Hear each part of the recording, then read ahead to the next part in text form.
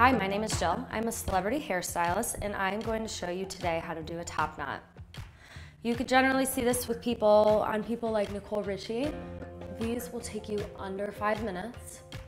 You can, if you like a little back combing in the front or if you like it tighter in the front, you could do either or.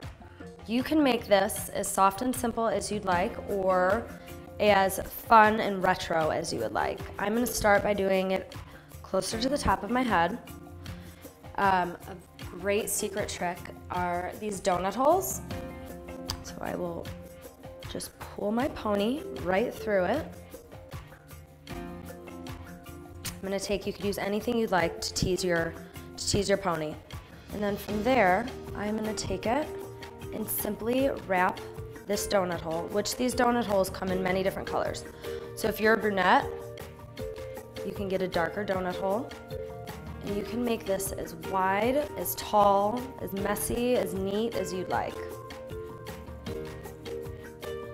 I like mine to be a little bit taller, a little bit funky and fun. I love this look even for the day.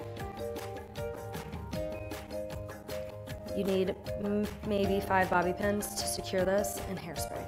That'll take you less than 3 minutes.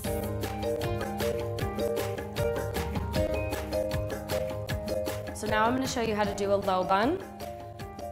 You can use the same exact method, just keeping it lower on the head. If you don't want something as funky as the top knot, you can make this very soft and simple. You don't necessarily need to use a donut hole. If you have a lot of hair, don't worry about it. So the bigger donut hole, I will wrap around and just kind of maneuver the hair around it, feeling it out. And you can see I even had to just kind of like mold it into, the corners. Because my hair wasn't quite long enough, which if your hair is not long enough, use the smaller donut.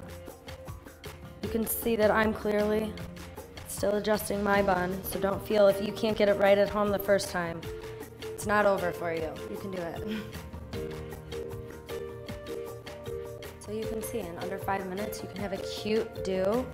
And if you don't have a lot of hair, you can fake it with these donut holes. Nobody's gonna know. They are great to have in your cabinet to give you a lot of hair. Thanks so much for watching. Please subscribe above or comment below. I'll see you next time.